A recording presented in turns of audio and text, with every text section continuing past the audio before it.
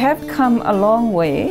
If we think back about when television was first introduced into Samoa, we could never run a story against the government. And I did make an attempt when Tumu and Pule had the GST protest march, and I got the sack there. It was a big issue to run a story about anything that is against the government.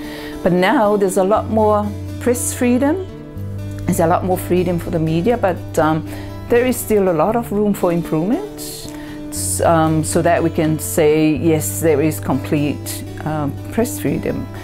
For instance, the government agencies need to understand the role of the media in the development of society and in democratic society.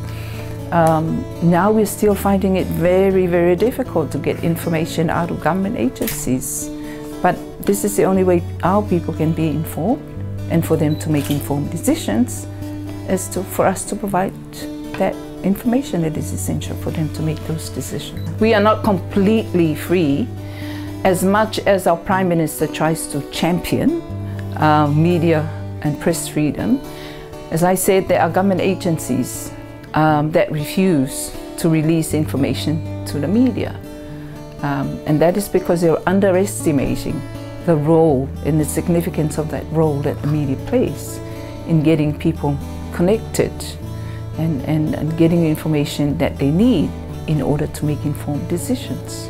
Well, I think private media plays a more important role in that it's able to report fairly and factually, you know. So if anything, I think there should be more privately owned media organizations.